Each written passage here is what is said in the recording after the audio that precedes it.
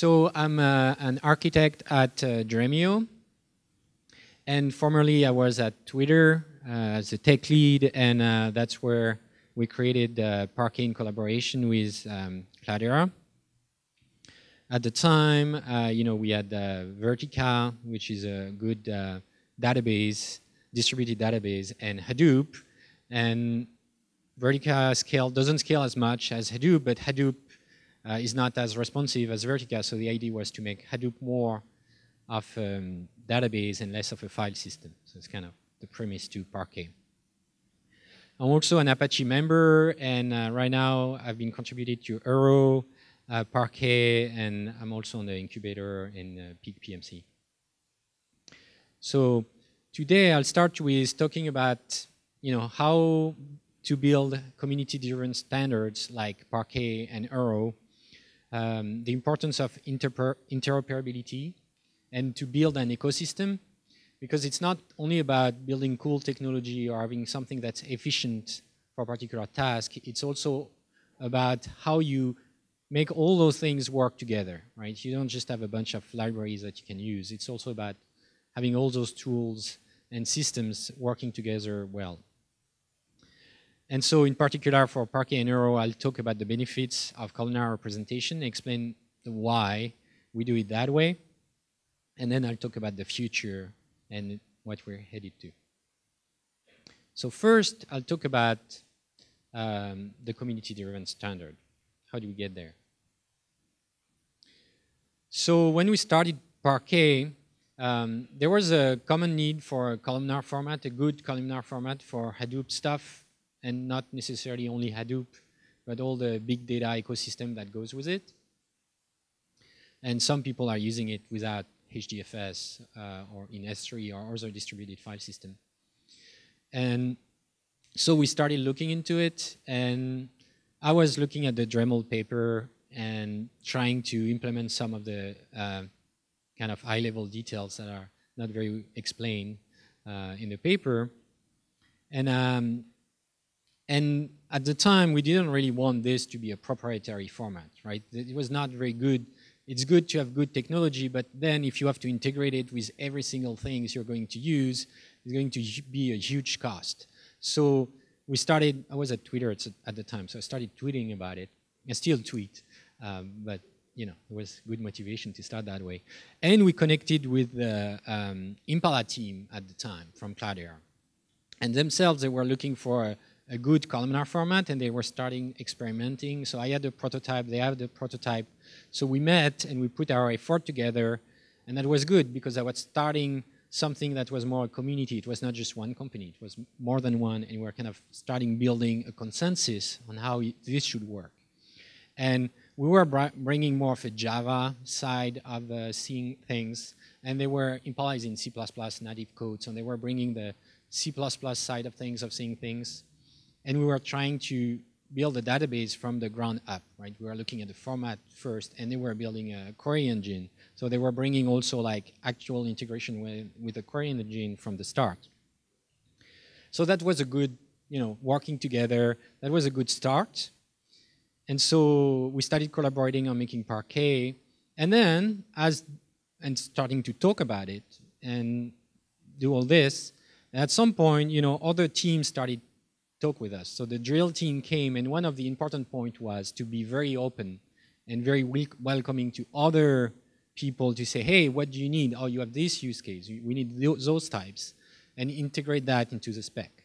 And it's a difficult balance because you want to support like other people's use case, but as a standard format, you don't want to add too many bells and whistles, because the more complex it is, the more things there are in it, the less likely it is to be like widely adopted.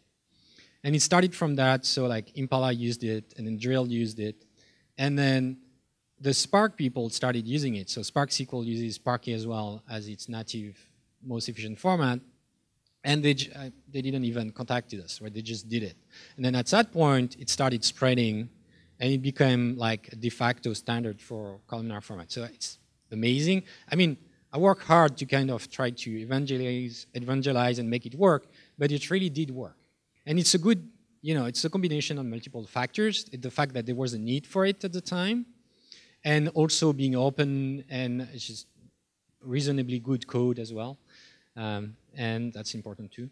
And and it kind of build its community that way, starting from those two companies and like two products working on it. And so Parquet is a disk-based columnar format, and for Arrow, we want to build on that success and enable a memory-based columnar format. So the goal is to share the effort, create an ecosystem. So it's just like not have one group of people build all the integrations, because then they can happen in parallel in all of those teams. And also, create the ecosystem, because then once you reach a critical mass, then like it becomes natural things, right? Everybody's going to reuse it. And so it's really important to be standard from the start and build this consensus and make sure to be inclusive, but also be able to keep things simple and not have too many things in it. So for the Apache Arrow project,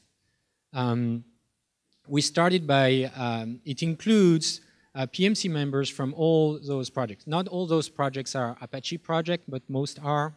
So in the PMC, if you're not familiar with how Apache works, the PMC is a project management committee. So basically the people on the PMC, they can decide who is going to become a committer. There's a vote, and you're like, this person is worthy, or like has proven that they provide good contribution, they have good input, and we want to make them a committer and or new PMC members. So it's kind of like the people who oversee, hey, how do we build that community? And then when you're a committer, your main responsibility is getting other people's code in it, in the source, in the code base. So we started by making sure we involve people from all those projects, which are, you can see, storage layers like Kudu or HBase or Cassandra, or more execution engine like Drill, Impala, Spark, Storm, and R, and Pandas on the Python side. So it was really important to make sure we kind of include feedback from these people and make sure we get on an agreement on the format and enable things. And the reason these people got together, it's not just because, hey, let's have a beer or something, right? Because there's the whole in-memory columnar representation is coming from research. So if you look at the MonetDB papers and the state of the art of database execution, this is where all those query execution is going to go faster. So, and I'll go into the details of why columnar is faster. And so those are a few quotes. You don't have to read them, but basically taking from various projects, and they're basically stating how they're moving to columnar. So it's not the project that's driving people moving to columnar. It's actually all those query engines are moving to columnar execution to vectorize the execution because it goes faster. And the idea of the project, hey, wait a minute, if we can agree on the format, the in-memory representation, there are a lot of benefits coming from having a common standard representation. And I'll go into the details of that. So you've seen that similar representation in Wes' slides earlier about Arrow. So before, every integration requires, hey, we need a custom integration between those two projects. We need serialization, deserialization. We need to agree on what the common protocol or format is going to be. And that's a lot of duplication of effort, and they all have different bugs. On the other hand, if we agree on what the format is, what the handshake is, all that stuff, then it becomes a much simpler things. And once you integrate it with the standard, then you integrate with everybody who integrates a standard. And the important part is to agree on a certain, what are the specifics of the format, because it's not just standard. It has to be efficient for that particular task of doing data analytics. And so one of the key things is when you do all those integrations, often you have formats in between two systems that are the lowest common denominator, right? It's just whatever is in common, like when you do Python to Java, and there's a lot of overhead of serialization, deserialization. Like currently in PySpark, there's a lot of overhead in sending the data across processes and converting from one to the other. But if we agree on the format and it's in the in-memory representation, then there's no serialization, deserialization, right? We just share the memory, it's much more efficient. And so that's where I'm going to go in the details of what is an efficient representation in memory for data analytics. And that's where it's based on all the vectorization, vectorized execution research. You can look up things like MongoDB and such.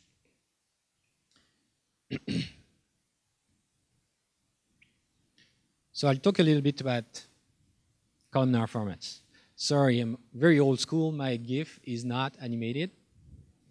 I don't know if the presenter from BuzzFeed is here, but that was pretty cool, animated GIF.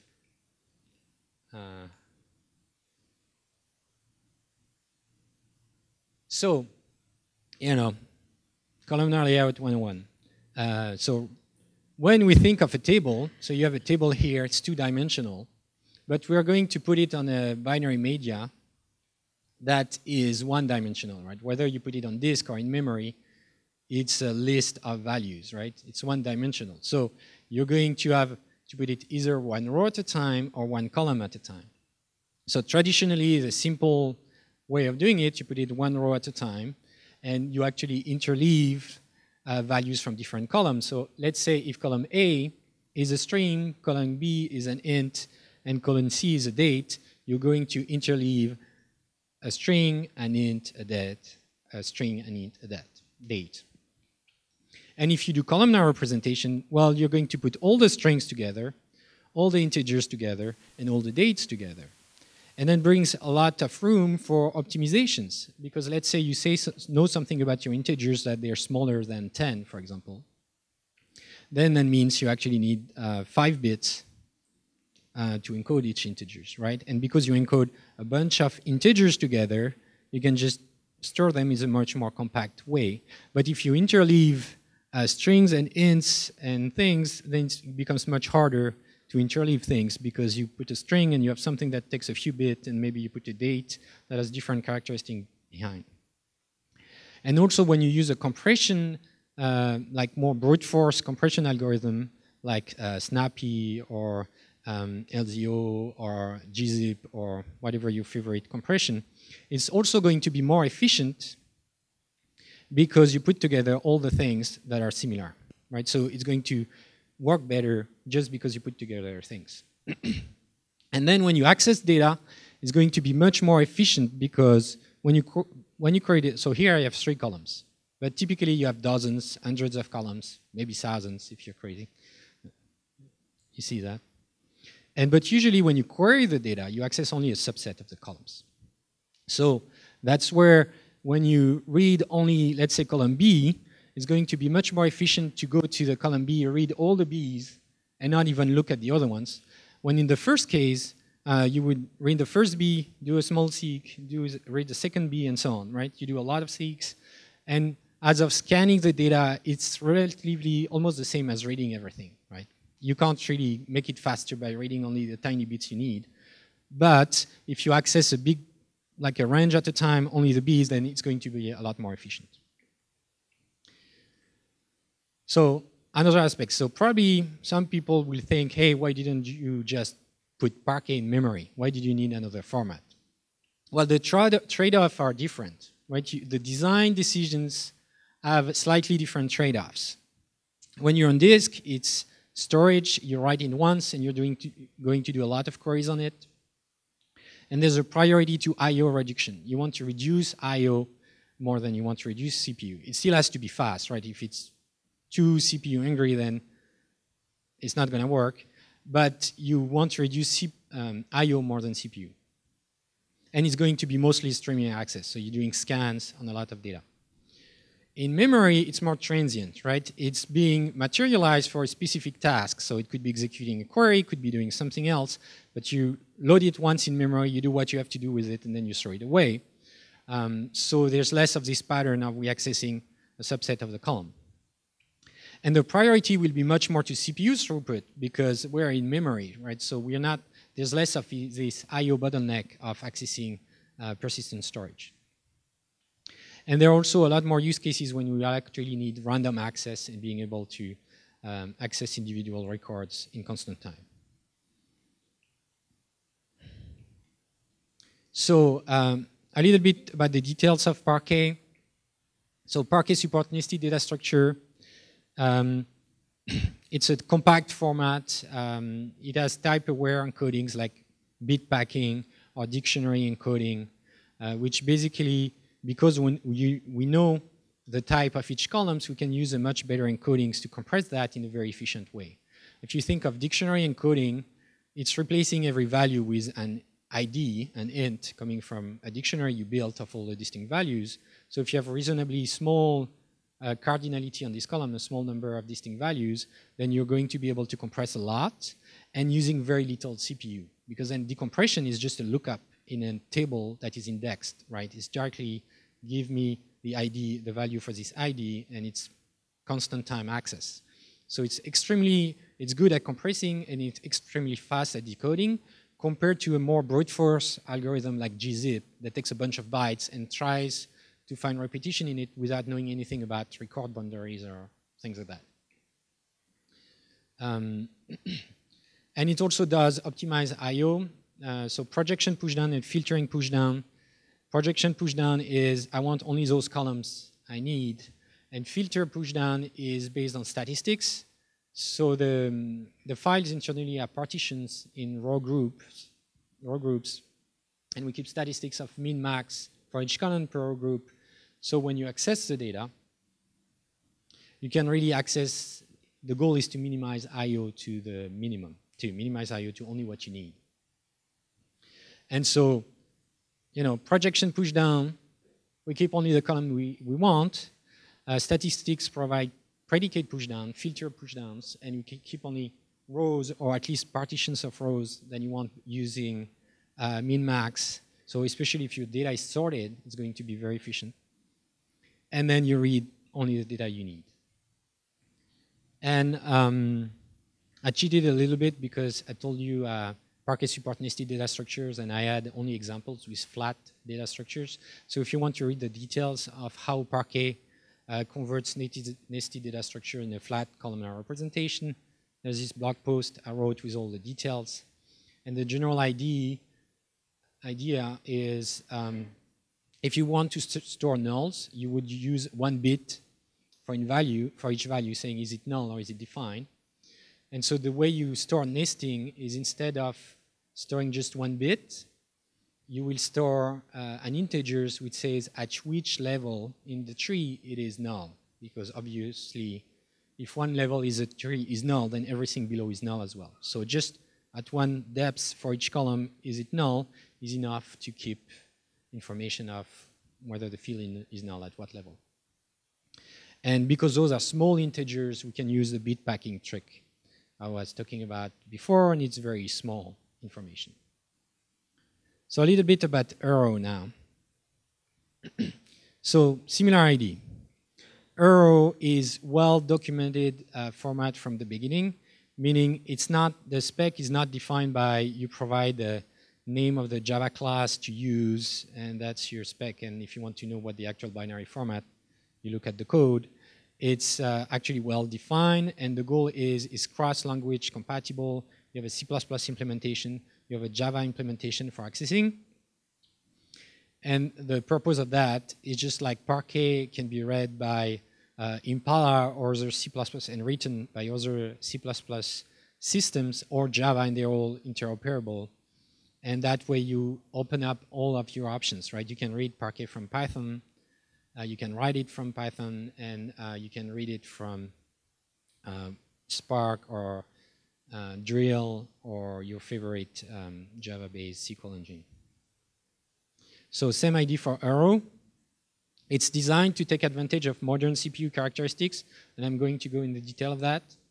And it's embeddable in execution engines, storage layers, etc. And the goal is to make all those things interoperable easily.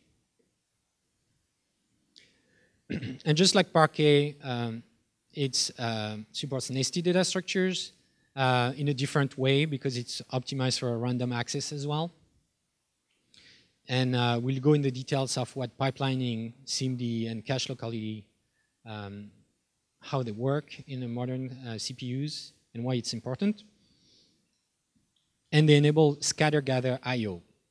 Because the idea, because we standardize the in-memory representation, when you send over the wire on the network your data structures, you can just tell the network interface, hey, grab those buffers, look, there's column A here, column B here, column C here, put all those things on the network, and it's just going to directly send those buffers to the network, and on the other side, you can say, hey, take those buffers, put them in memory, and you have a little bit of metadata around to say, hey, the length of the buffers, and there's no serialization, deserialization. All you're doing is sending your buffers on the wire, reading them back in memory. There's no transformation that is CPU hungry, like what happens when you use your language serialization, deserialization, like turning into Java objects or Python objects, right? Because the raw binary representation in memory is the same as on the wire. And that's very important because a lot of the time is spent in serialization, deserialization in CPU. So pipelining. If you think of, I'm talking about modern CPUs, so we think of CPUs, processors, as executing one instruction after the other. And it's not been working like that for a long time. What CPUs are doing, they're trying to, because, same thing, a processor is an area with different parts in it, right? And when you're using part of it, another part of it could be doing something else. So it can actually do some things in parallel. But it's still clock-based of doing things one after the other. So what it's doing, it's trying to, it starts the next instruction before the previous one is finished. So executing an instruction is split in a pipeline, and it goes through different steps of that pipeline. So here I have an imaginary 4-step pipeline. I think it's more like a dozen steps. It depends a lot on what processor it is. And so if it's starting the next instruction before the previous one is finished, there are different things that can happen. So what next instruction to execute could depend on the previous execution being finished. Like think you have an if this is true, then do that, otherwise do this, or a loop, which basically is my loop done, and I continue below, or I go back to the beginning of the loop and do again. Or if you have a virtual call, like you have a function, and depending on the type of the object I'm calling the function on, going to jump to a different place. So those are all things that are data dependent, right? What I'm going to do depends on something to be executed before. So what the CPU has, there's a branch prediction mechanism. It says, hey, I'm going to try to guess what the next instruction is because I don't know yet because I have to wait for this one to be finished. I'm going to start executing that one that I guessed. If I'm right, well, we saved a lot of time. If I'm wrong, well, I throw what I've done away and I'll start over. And that's what's called, it's called a bubble in the pipeline. And so when you're right, you get maximum throughput from your CPUs. It's actually doing 10 times as many instructions as otherwise. And when you're wrong, well, you lose that many cycles of having to start over.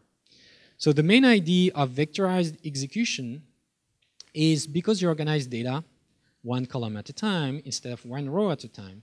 When you evaluate an expression and when you do something, you treat all the values for one column at a time, which means you're going to do the exact same instruction or a small set of instruction in a tight loop that's going to do the same thing over and over with no virtual calls. What you want to avoid, like typically where you have an expression you're evaluating, you're doing A plus B plus C divided by D, something else. Each of the plus or divided, it's actually an eval method, right, with a virtual call, which means that sometimes you do plus for the same call, sometimes you do divided, and like the branch predictor is actually not that smart, right? And so it's going to be wrong all the time, and you get like terrible performance. But if you do the exact same thing, if you, let's say, let's do all the A plus B first, and so what you're going to do A plus B in a tight loop, which is always, always, always the same thing, And the branch prediction is going to be always right. Yeah, we're just doing the same loop again, yeah. Except for the last time, oh, the loop is finished, I was wrong, but you know, it's negligible across the 60,000 executions you just did. So that's where vectorized execution is a lot more efficient because it avoids a lot of bubbles and can get the most throughput of the CPU. So that's the main idea behind vectorized execution and keeping data in columns. Another aspect is CPU cache. So, you know, memory is in your RAM, your main memory, and the CPU is separate, and the CPU can go really fast, but it's going much faster than getting data across the bus. So to resolve that, just like CPUs have a branch predictor to kind of cheat and go faster than they should, they have memory cache on the CPU that is much faster to access, but much smaller. So they will keep memory around, data around that they're just working on. And that goes much faster. But the trick is, of course, it's much smaller. So if you're accessing a lot of data that is in different place, there's a lot of cache thrashing, right? You keep accessing data that's somewhere else, and you keep sending data on and off the cache, right? And you wait, same thing, the CPU will wait every time. I'm depending on this data, it's not in my cache, I need to wait for it to arrive, it takes many cycles, and then I can work on it. So in the vectorized execution mode, because your working set is much smaller, and you work on one column at a time, you can be a lot more efficient, because instead of having ABC, ABC, ABC for all the columns, and then you read A, and then you read the other A, and then you read the other A, you have more data in it that you may not be using right away, and you can put less of your working set in your cache. If you're working on all the A and Bs and they're together, then you can be a lot faster because you're going to load only those things in your cache, and the cache will be more efficient, right? And you have more cache locality, and you do less of going back and forth on the bus with the CPU. And so that's just summarizing cache locality. The other thing I haven't mentioned is modern CPUs now have SIMD instruction. So it stands for single instruction, multiple data. And you can tell the CPU, hey, instead of doing A plus B, here are 4 A's, here are 4 B's, do A plus B on all those 4 values and store those 4 results in this place. So you get actually 4 times the throughput. And that's actually, it works only if you have columnar data representation, right? You put all the data next to each other in memory, and you're telling the CPU, do the exact same instruction 4 times. So in one cycle, it's going to do 4 pluses. And you get more of this. So it's another trick that modern CPUs do to go faster, and that is enabled by vectorized execution. Okay. So those are more details about how it's represented, and I'll go a little faster in it on this part because I've been a little too slow on the first part. But so it's more about details of how the representation is. And so, you know, you start with the schema negotiation. Here's the schema. It's going to tell you what column exists, what vector exists. And then when you treat the data, it's split in record batches, right? Because usually you don't want to fit all the data set in memory. You can have one chunk at a time, and then you have all those batches that can be received one after another that all have the same schema. So if you look at it, if you have this JSON example right there, it has 3 columns, name, age, phones. So we can look at age first because it's a fixed width type. And for simplicity, I don't represent nulls in this example. Nulls are represented with a bit set, right? 1 bit per value. And so if it's fixed width types, you see here, you know, it's just a vector, and you have that number of bytes for each value, and you have direct access per the index of the value. The age for the first record is the first value. The age for the second record is the second value. And it's fixed width, so it's easy random access. It's a variable length like name. Name is a string. It's a variable length, and you have a vector for the offset. And each value is the starting offset of the string, and the next value is the end offset, right? Or it's starting offset of the next string. That's why it has an extra value that points at the end. is just a simplification so that in the code you can always assume that the next value points to the end of your string. So there's always an extra offset, which is where would start the next value if there was one. And if you have a list, basically you can reuse, this is composable, right? For storing list, it's the same mechanism as storing variable width types.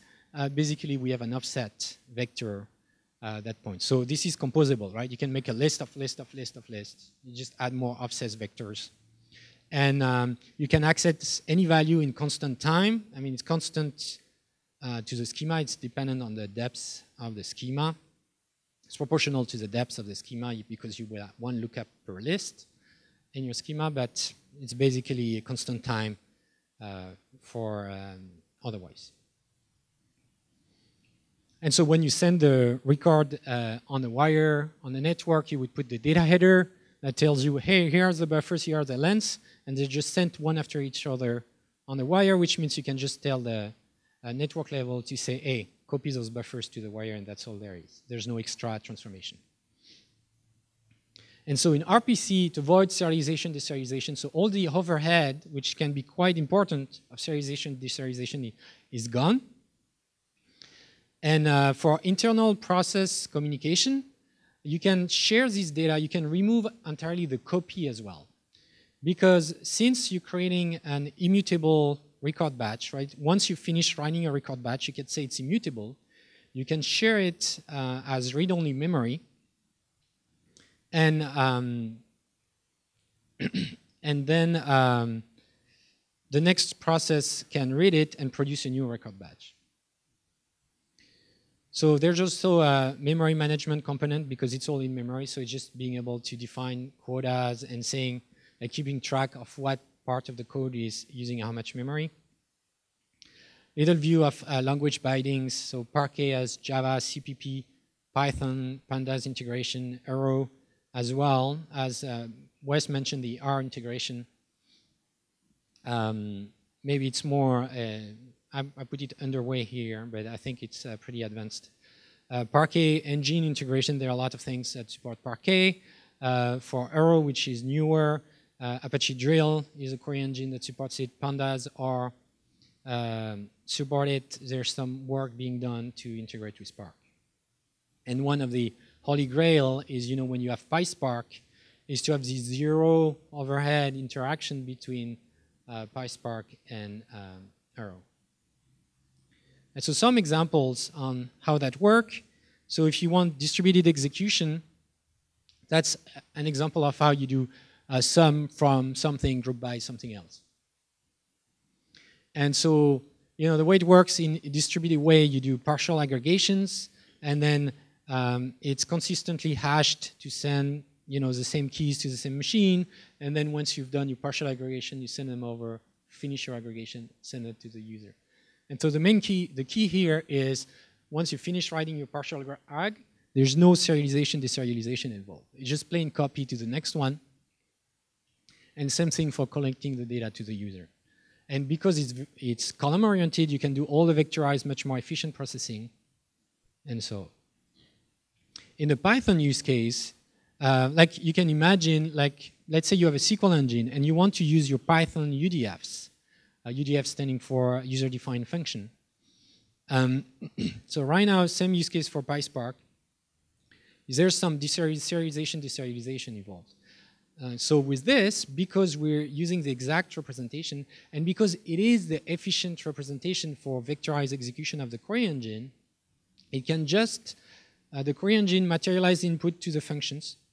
It will share that memory. Let's say you have a Java query engines like Spark SQL or Drill. You can share this memory with a Python project, Python process. Python process will read the input, produce the output as an immutable data structure, and that can be read by the next operator.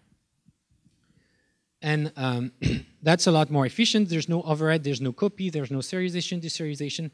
There's no copy because the data is just shared in memory between processes, and because it's immutable, there's no problem with sharing it. You can even share it with multiple processes. There's no modification happening.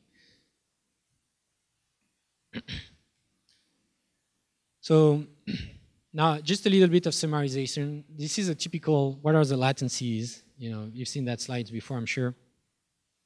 And you can see the cache, CPU cache, and you have multiple level of caching, branch misprediction, main memory reference, and then in the future, thing that you can start seeing happening is NVMe, which is non-volatile memory. And when we talk about non-volatile memory, it's basically flash inside of your memory slots. And it's not, for us, it's not really that it's persistent storage that's important, but it's more that it's a layer. It's cheaper than regular memory, and you can get a lot more for the same price. And it's not too much slower. So it's slower than regular memory, but it's cheaper. So it's just like some kind of different trade-off. Because remember, all those query engines, they're trying to do as much as possible in memory because it's faster. But when it doesn't fit in memory, then they have to spill to disk and fall back to disk. And so as long as your dataset fits in memory, it's really fast. And then it doesn't fit anymore, then it becomes really slow. So the main idea is to say, hey, those are new technologies that get in the middle and then enable more options, right? Instead of falling from really fast to really slow, we have some other options in the middle. When you can put a lot more data in it, it's slower than main memory, but it's much faster than disk. So that's what non-volatile memory is about. 3D X-point, cross-point is the Intel new flash drive. It's like very fast flash drives. So it's like another in between. RDMA is remote direct memory read. And that's like you have new technologies coming which enables you to read memory from a remote machines without going through its CPU. So you can say, I want to read this data from this memory, and you don't use its CPU at all. So you can see in those immutable data structures, that's very interesting. Because as soon as the host machine shares information of where certain data sets are located, another machines can read it remotely and doing scans and doing other operation with limited load on the host memory, on the host CPU, and then enables. So that's future, right? That's the kind of stuff that's coming in terms of technologies, and that will enable those clusters working in reducing the use of the CPU and freeing it for other things. And of course, at the bottom, you have spinning disk. So SSDs and spinning disk, and you kind of see like what we're trying to do. You have a lot of trade-offs and compromise you can do between all those things. So sorry, I'm running a little over time, so I'm going to skip those examples. It's just, you know, similar idea how you extract data from HBase, Cassandra, Kudu using Arrow and making it a lot more efficient. Just for the short story, currently Kudu, Kudu can do projection pushdown, filter pushdown very well, and then it presents rows. It will assemble rows on the server side and send them to the client, because typically current clients are row-oriented. But when you present it to the drill integration, for example, right now, it will ask Kudu to do the pushdowns for projection filtering. It will get those rows, and then it will convert them back in column representation. So once we have the Arrow integration, Kudu can materialize Arrow columns, send them over the wires, and first Kudu will be much more efficient at generating columns and rows because Kudu is column oriented, so it can do the vectorized way of generating those columns, which is going to be much faster than assembling rows and doing a lot of back and forth in memory. And second, then on the client side, drill will just work directly from those columns because it's already its internal representation for data. So you skip a lot of CPU loss doing conversions from one format to the other because we lack of this standard in-memory format for analytics. So this is all happening. So we had the step where the format is defined and it's available in C++, in Java, and starts being integrated in various things at different rates. So you start seeing it more and more available in various things, and you're welcome to contribute as well, or to push your favorite open source project to adopt it faster. And similar thing, you could do in-memory cache based on that. This is an illustration of the tiering. Like I was saying, you try to work out of memory because it's much faster. when it doesn't work, we fall back to disk, and data is stored in disk, like in Parquet format, for example. And non-volatile memory is a trade-off when you can, have something in between, so that you don't have all the performance. It's not like either fast or slow. You can have more range for different use cases. And like throughput goes up, cost goes down, and it's kind of like the future. Like you see more and more SSDs or NVMe, which is basically splash in your DIMM. It's not DIMM anymore. So as I said, we have support for the Parquet C++ and Arrow C++. Parquet C++ have integration with Python, and they have a flat integration. So we need support for nested data structures. We're working on IPC implementation, which is defining what's the protocol for sharing that, for having this read-only shared memory. Things, Kudu integration, adding this Python UDF use case, which will be enabled by IPC. So working on having this better PySpark integration, when you can, like Wes presented, if you've seen the Python presentation from Wes, you can use Arrow data frame in pandas, so you can write pandas functions then you can use in PySpark, but removing all the overhead of serializing, deserializing when going from Spark to Python. So now it's going to be much faster, because right now data scientists, they use Python and it's really fast. You can use pandas, you can do really fast things. And then when you move to distributed mode, then it goes a lot slower, because you have all the overhead of serialization, deserialization, sending over the network. And so it's about removing all this overhead and making it a lot faster. Right. And so if you want to join the community, learn more about it, you have a mailing list for Arrow and Parquet Apache project. There's a Slack for Arrow. So this URL, Slack, you need to be invited. So this URL enables you to put your emails to get auto-invited and join the Arrow Slack. The Apache project URL, and we're on Twitter as well. You can follow, tweet, and stuff. Thank you.